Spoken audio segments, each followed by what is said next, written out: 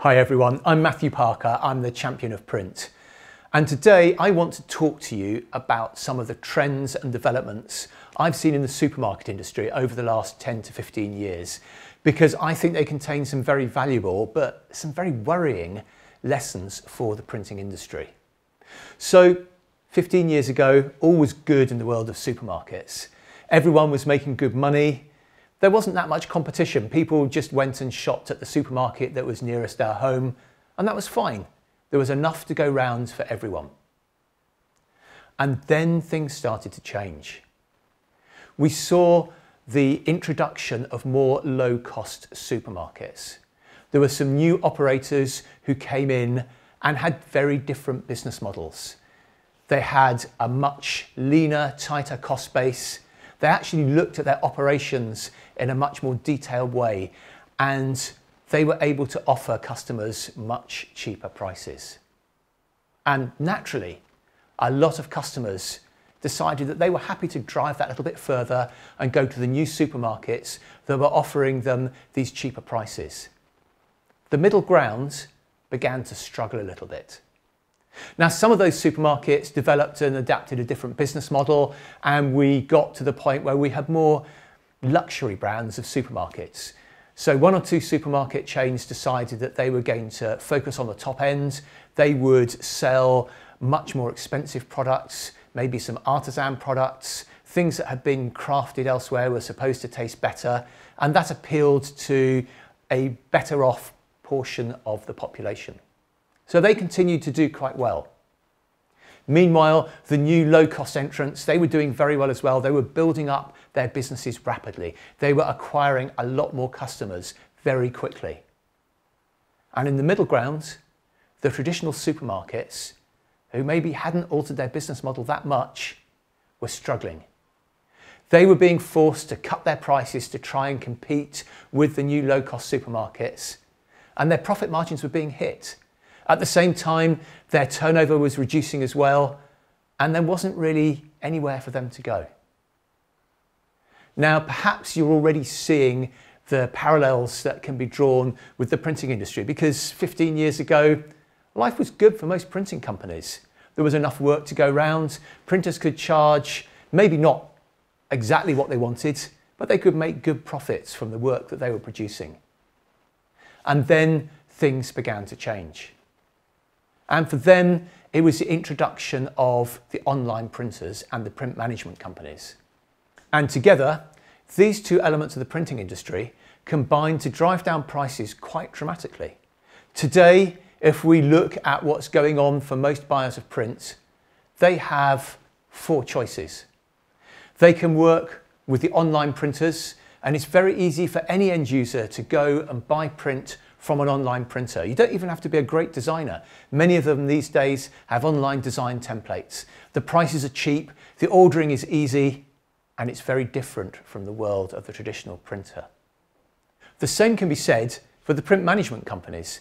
They offer a very integrated service. They do everything for the customer. No longer does the customer have to deal directly with the printing company. And at the same time, the print management company is offering cheaper prices. At the other end of the scale, there's a number of printers who've developed their business models as well, and they're offering more value-added services. Often they're combined with data, or they're combined with multi-channel offerings, but also perhaps the very high-end printers and the craft printers who are offering letterpress as well.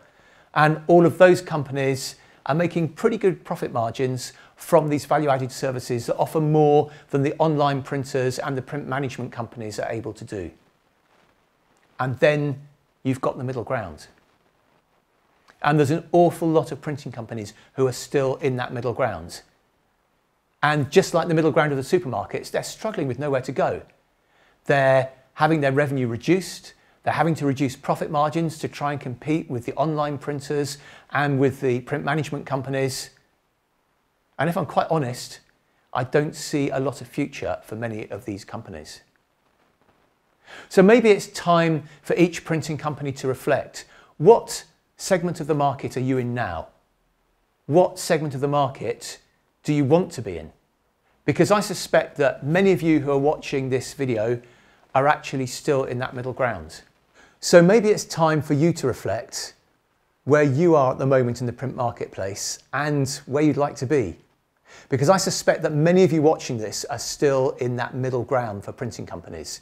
And just like the supermarkets, your margins are being squeezed and your profits are reducing. So you have a choice. You can either move to the online marketplace, or you can try and introduce some value-added services. And if I'm honest, I don't recommend that you move to the online marketplace unless you're really sure about what you're doing. If we look at the low-cost supermarkets, I talked to one of the guys who's involved in operations there. They plan everything down to a very fine degree. They measure the customer aisles. They place their product to make sure that everything has a maximum chance of being purchased. They plan their customer through flow, both for profit and for efficiency. They squeeze every last drop of profit when they plan their stores. And it's the same for the online printing market. I know one online printer and they get through about, I think it's 50,000 orders a day at their peak. And some of those orders are for just one product. And they're happy to process those orders. It's not a problem for them, but only because they have highly efficient systems that are geared to automatically batch up products and make sure that they're printed automatically at the right time for delivery. There's a lot of software that goes behind that. There's a lot of planning that goes behind that. And there's a lot of printing companies who would like to be in the online marketplace who simply aren't capable of those levels of planning and delivery. So that leaves the value-added marketplace for you. How can you add value to your customers? These are subjects that I'll be exploring in future films. However, for now, think about two things. First of all, how do you help your customer's business? How do you bring value to their business? This is about them, not about you. And secondly, what products could you introduce? Maybe they're not things that you want to produce in your factory, but maybe you can partner with other people to get new offerings out to your client base. And they may not all be about print. Some may be about data, about websites, and others will be about new products, high-end products that you can charge more for. I really would urge you to start planning along these lines if you're not doing so already.